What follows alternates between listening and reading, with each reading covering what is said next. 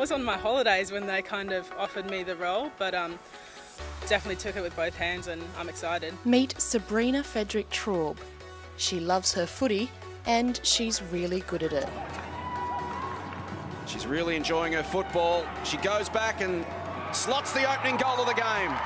Melbourne have got 1-1. Sabrina made her AFL debut in the first televised women's exhibition game last year and has since been appointed one of 2 AFL female multicultural ambassadors. And she's only 19. It's a massive pressure but an amazing honour at the same time. For the first time, the Multicultural Ambassador program will include 2 females who will be joined by 16 other players to help promote some of the many diverse backgrounds in Australia's game. There's so many women that play football, and to be picked out of all of those girls, I think I have a duty to almost reflect what we're trying to do here and push the women's game forwards. I think this season it's more just getting amongst the other cultures playing the sport. I think that's the main thing here, is getting people who aren't Australian playing the Australian game. Sabrina grew up in England and has family ties in Jamaica and Antigua. It's good to show that someone who isn't Australian playing the amazing sport it is, because I mean I see people playing the game and you just think, why can't anyone play? And I think that's why I'm just proud to be able to wear a jumper and go out there and play.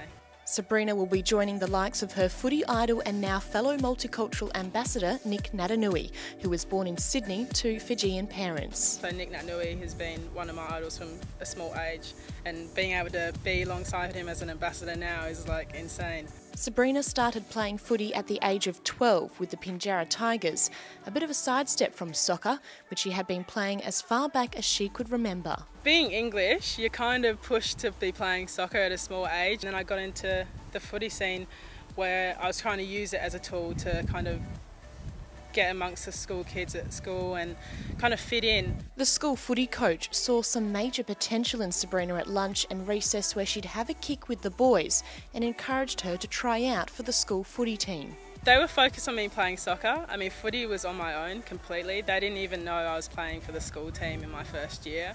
It wasn't until the second year that I actually told them. So I think they were pushing for me to stay with soccer, and footy was just a thing that I wanted to do.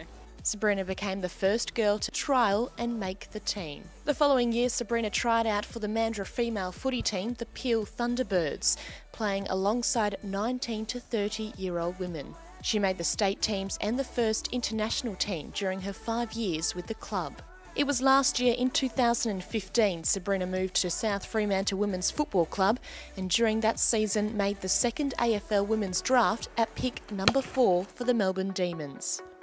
I think it's exciting, and all the women are totally ready for it. We're just excited to have the chance to show what we have. Sabrina has impressed with her athleticism and ability to push forward, with her physicality and contested marking a feature of her game.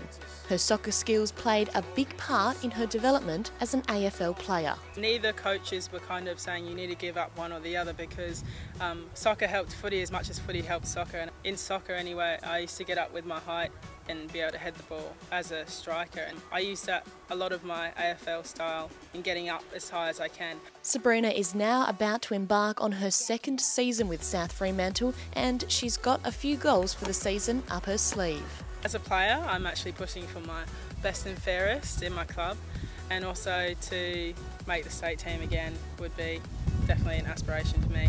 It's a big year ahead for Sabrina, who will be juggling a uni degree with her footy and the duties that come with her National Multicultural Ambassador role, along with her role as a female ambassador for the West Australian Football Commission. It's basically just getting female football out there, using social media, getting around to schools and basically going to assemblies and talking about what we want to accomplish in the next few years. After 14 years, Sabrina has decided to hang up the soccer boots and turn her focus to footy. She says her heart is with AFL and is encouraging others her age to give the sport a go.